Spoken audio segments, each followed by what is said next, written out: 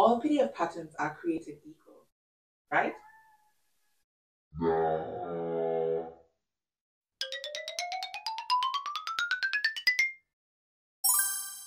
Hey Stitchers, your girl Kris here. Welcome or welcome back to my channel Unsewcial, where it's totally cool to be obsessed with sewing.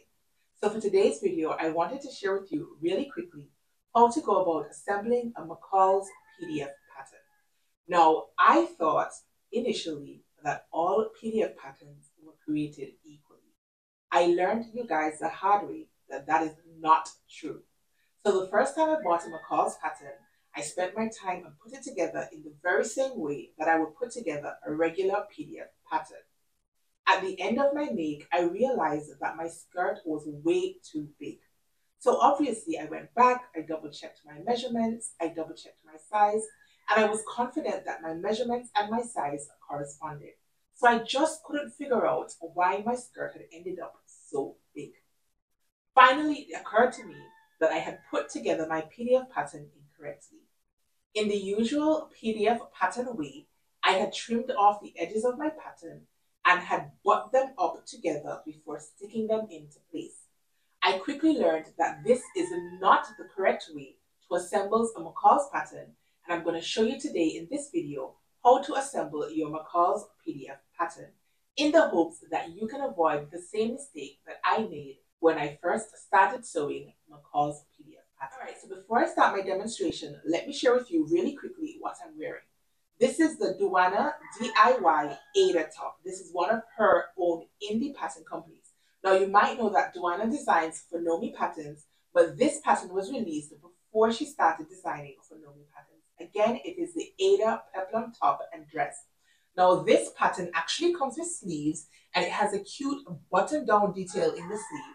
But I did omit it in this make because I was knocking up this make using fabric left over from another make. Now about the fabric, I got it from Zaloof Fabrics. I can't even remember what the substrate is. I'm going to go ahead and check back in my emails to see if I can find it. And if I do, then I'll leave all the information down below in the description box. So now that you know what I'm wearing, let's go ahead with our tutorial. Alright, so I'm going to demonstrate for you how you go about assembling a McCalls PDF pattern. Now, assembling a McCalls pattern or a PDF pattern from the Big Five is quite different to your regular indie pattern installation process. So I'm going to show you right now how I go about doing it. The first step, and I have started putting my pattern pieces together, but the first step is to trim away along your red line, along the bottom of your pattern, and up on the right hand side of your paper piece. So for each printed paper, you're going to cut away again along your bottom red line and up your right side of your paper piece along the red line. Now this has been done already for my first row, and I like to go ahead and stick together my rows first, and then I'll go about joining row 1 to row 2, etc. So following my guide, my next piece should be row 7, 8, and 9, which looks like this.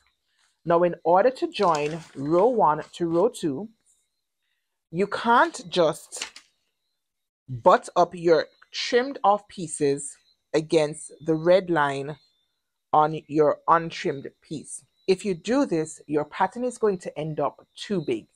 Ask me how I know.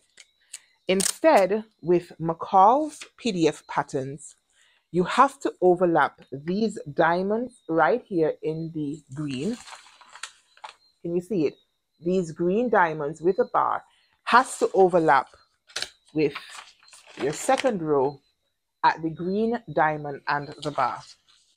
So in this case, I'm going to pull piece 1 over piece 2, making sure that my pattern lines up at the arm side and at the back bodice. And then I'm going to overlap my pieces so that the tip of my diamond butts up against the tip of the diamond on my second row. Now I'm going to be holding it into place and then taping it down. It's very important that you get your diamonds to overlap.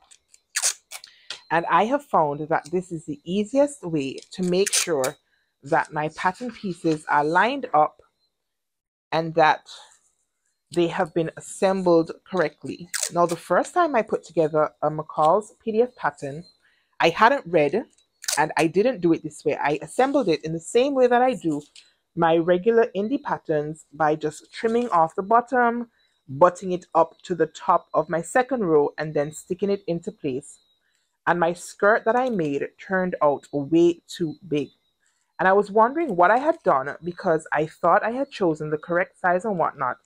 But then I discovered that I hadn't assembled my pattern piece correctly. So now row 1 is stuck to row 2, and you simply continue the process for all of your rows until you get to the bottom of your pattern piece. Alright you guys, there you have it, a quick tutorial on how to assemble McCall's PDF patterns. If you enjoyed this video, please leave me a thumbs up and let me know in the comment section down below whether you made this mistake the first time you sewed a McCall's pattern, or whether you were much smarter than me and you understood it right off the bat. If you have made it this far into the video, please consider subscribing and joining my YouTube family. If you have been here before and you consider yourself a part of my sewing community, then thank you so much for being here. I appreciate you taking time out of your busy day to spend a little time with me here in my videos. So that's all I have for you today, folks. And until next time, stay calm, stay cool, stay safe, and absolutely keep sewing.